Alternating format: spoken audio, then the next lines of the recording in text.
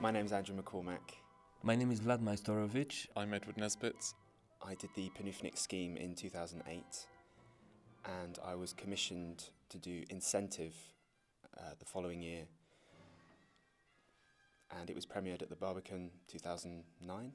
I did the scheme in 2010 and for that I wrote a 3-minute piece called Parallels, and then the LSO asked me to extend that piece into a 10-minute piece which was premiered at the Barbican in November.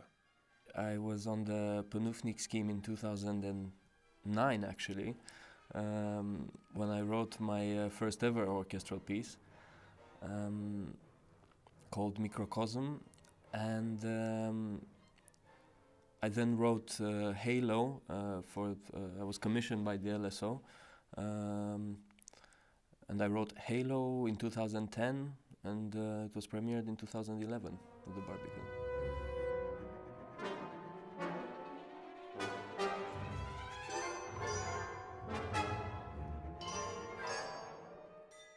Well, the scheme was amazing because I got a lot of time with the orchestra, so there was an hour of workshop on the original 3-minute version, and then another workshop on the extended version, and then the performance as well. So I had an amazing amount of time with the LSO over the course of about 2 years. Every single musician in the orchestra and the conductor, Francois Xavier, and our composition mentor at the time, Colin Matthews, just helped me get my ideas, crystallize them, and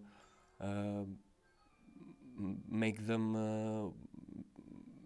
them possible and clear for the musicians to just bring the magic out.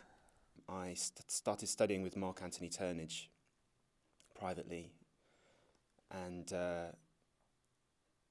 getting into the scheme, I learnt so much that I was able to really make the most of the scheme, going to the rehearsals, going to the concerts, of course. The rehearsals were really useful though, because you get to listen to someone like Vengerov talk about masterworks with the orchestra, and I learnt quite a lot doing things like that. Halo is a part of my my interest in depicting light with sound. I was able to write a piece that really goes from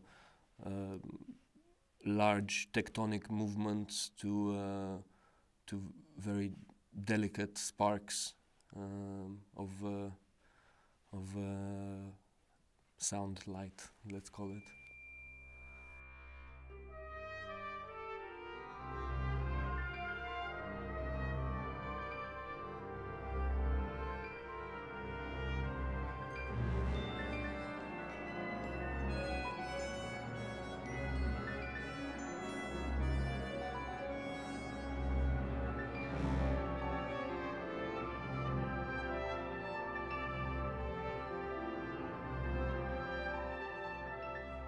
It's in 2 movements, and the 2 movements are very contrasted. So the first movement is a 3-minute piece. It's just a scherzo movement, quite quick, quite fun, and then the second movement is much longer and much darker in its sound world, and specifically takes some influence from Japanese gagaku, ancient Japanese traditional music.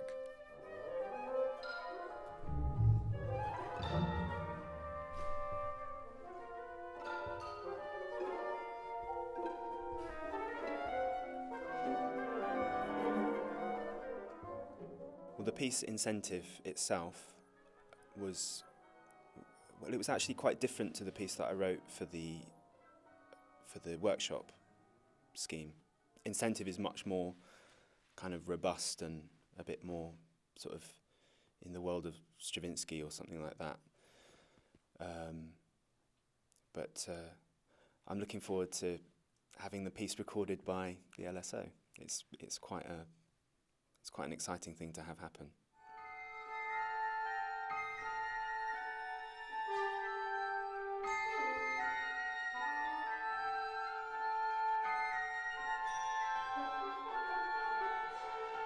I'm working on a piece for chamber ensemble for young formation in Romania, which will be premiered in May at the International New Music Festival. And a sort of more long-term project is my violin concerto for Valery Sokolov. And in the meantime, I'm working on various projects with the Mercury Quartet, which involve half written, half improvised music. With the Mercury Quartet, we've released back in 2010 an album called Mercury Acoustic, which comprises of fully improvised music and some tracks remixing the material. So the CD was produced by Gabriel Prokofiev and non-classical on the label non-classical. The last couple of years, I've been concentrating on my piano playing a bit more, actually, and this includes me transitioning a move to New York, and I've just done a CD, a trio album. But next year, Jason and I have done a collaboration with the Elysian Quartet, and actually we did a concert at St. Luke's, the LSO home, at the end of last year, so 2012. But what's exciting for me about that is that I get to write for a classical genre, if you like, the string quartet. So it's like chamber music, but Jason and I and the string quartet as well are improvising within that. But at the same time, I get to do it within a sort of architecture that I might use for a classical piece. So it's quite exciting to be able to do that, because I suppose I'm heading for that sort of direction anyway, where I'm using my classical writing alongside my jazz, which is tricky, and a lot of people are still experimenting with it, and there have been some successful ways of doing it, and there have been some not so successful ways of doing it, but that's what experimenting is. I'm going to Royaumont Festival in France in the summer, and I'm just starting work on a chamber piece for that. That's the next big project. I've recently had 2 performances of a song cycle called A Pretensive Wit, which is 5 settings of Yeats for soprano and piano. The premiere was in Aldborough Church as part of their Britain weekend in October, and then it was done in Camden in November. And there are 2 more performances of that coming up later this year.